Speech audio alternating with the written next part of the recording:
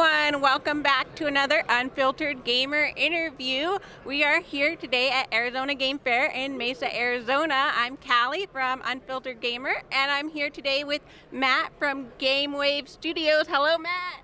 Hi. And you're here today sharing Dice Tactics. Tell us a little bit about what it is and why you created it. Oh yeah, sure. So Dice Tactics is a tabletop game that is in a mobile app.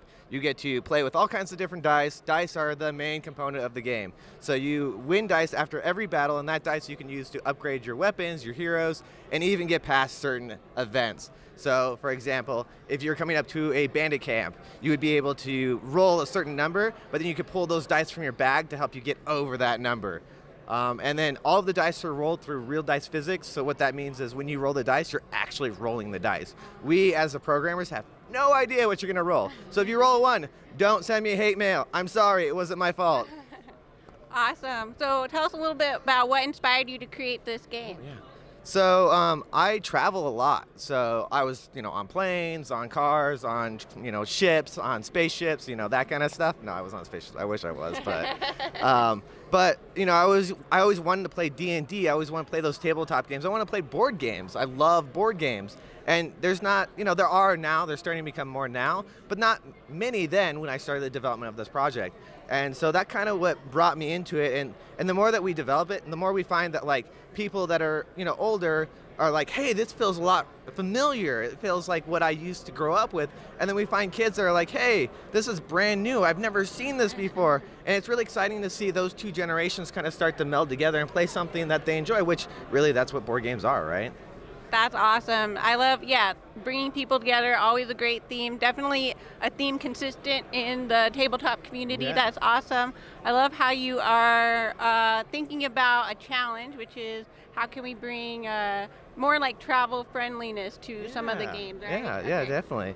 So if people want to learn more about Dice Tactics, or I heard you have maybe a Kickstarter, how can they get involved in that and learn more about it? Yeah, excellent. So we have Dice Tactics. I don't know if that gets in there. And our Kickstarter is going to be May 1st to May 30th. We're looking to release what's Chapter 1 on the iOS and Android store.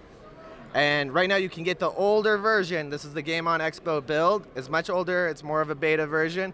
It has some spoilers, so if you want to get some of the idea of what's going to happen in Chapter 1, get it now. But you can go to fund.gws.io to sign up to get mailing lists and get access to when we send out different flyers, different events. And then also find us on Facebook. Find us on Instagram or Twitter. Either Gamewave Studios or Dice Tactics, either one. Search both of them. Well, thank you so much, Matt, for sharing about Dice Tactics. I can't wait to see how your Kickstarter does, and I hope you have a great time at the con here. Thank you. Thank you. And we look forward to seeing you guys next time.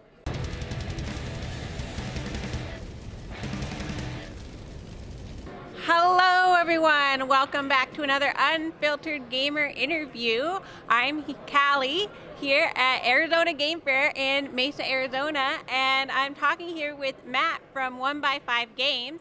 He's going to share his game Clunkers. So tell us a little bit about Clunkers and what makes it unique.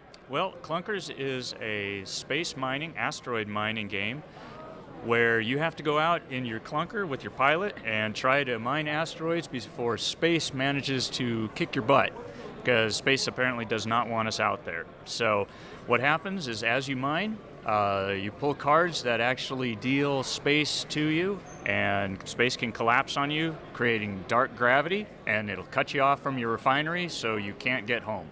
So what makes this unique is that it's a cooperative game made for 1 to 5 players. It takes about 45 minutes to maybe 90 minutes to play, and it builds on the space tiles. So as you build it, you can strategically form space as you go along. So asteroids pop up, dark gravity forms. You have all kinds of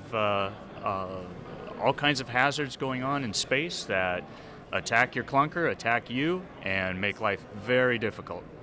Awesome. So tell us a little bit about, I see there's a lot of stuff on the table, a little bit about what you get with the game. This is a prototype, obviously, so just share like all the different stuff.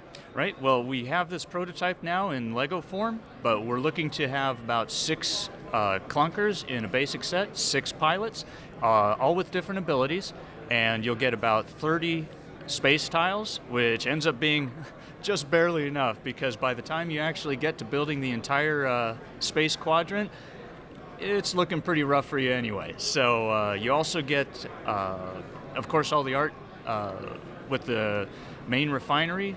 You get the elements and the asteroids. We've got little pieces of asteroids here. We've got the different elements, and each element will fit into your cargo hull in a specific way. The little cuboid design will actually fit only in a certain way. Oh, awesome. So you'll be putting them in your clunker then. Right. Basically, you'll have it stored there or stored on your playing card, but you get different missions to try to accomplish. So as you mine, you pull out the different elements and take them back to the spool, the RRV spool, that's our mothership, and try to get it back home and try to save the profits, because apparently corporate doesn't mind you getting killed, but space even likes it more. So that's what you get.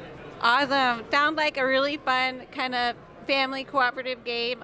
Really interested to see how you guys do on Kickstarter. So tell us a little bit about your upcoming campaign. Well, we're going to start Kickstarter hopefully in August, and by then we'll have a better idea of what we're looking at as far as price point and all that stuff, but it's going to be dependent on, of course, when we 3D print the tokens and try to get the cost down to get this out to market as fast as possible, because all of our testing, kids have loved this thing. The parents of the kids have loved this thing. It's broken introverted shells, and everyone gets involved in it, and it's basically a mad dash to try and get the game won. Well, awesome. I love the name too, Clunkers. You just have your clunker ship, right? Thank you so much for sharing, Matt. And if people want to, get involved, learn more, and sign up to get notified about the Kickstarter, where should they go? They should go to 1by5games.com, and you can find us on any social media, Twitter, Instagram, Facebook, all of them. We're all there. But just come on over, subscribe, like us, whatever, and we'll keep everyone informed. We're keeping up on everything, so stop on by, say hi to Scully, our mascot, and he'll probably try not to insult you too much. Well, thank you so much, Matt. I hope you have a great con, and look forward to seeing you guys next time. Cheers. Hello, everyone. I'm Callie from Unfiltered Gamer here at Arizona Game Fair with Nate, from the Chief Sales Officer of Gamelyn Games.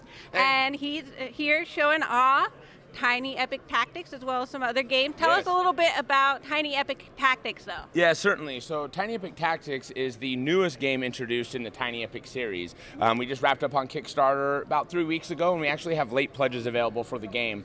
A lot of unique things to this. We went away from our namesake component item meeples, something that we're featuring in Tiny Epic Mechs, which we are ahead of schedule, and we actually will be releasing mechs in July. Good. Yes. But Tiny Epic Tactics is going to offer a variety of gameplay. It has nesting boxes inside of it, and there's just a lot going on inside this. And we've been working really tightly and closely with our manufacturer to continue to create custom components, unique bits and such that aren't, in other types of games.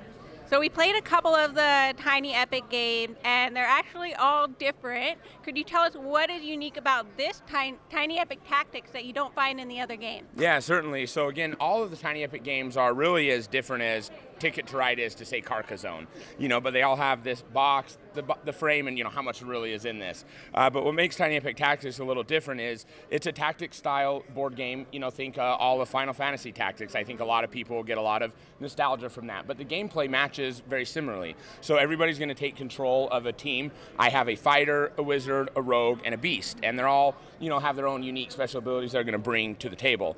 We're all going to start in our quadrants, and there's going to be regions inside that we need to capture. And so we're moving there, we're attacking each other, but the terrain is 3D. So you'll be able to jump up, move up, and again, if you're at an elevated position, guess what?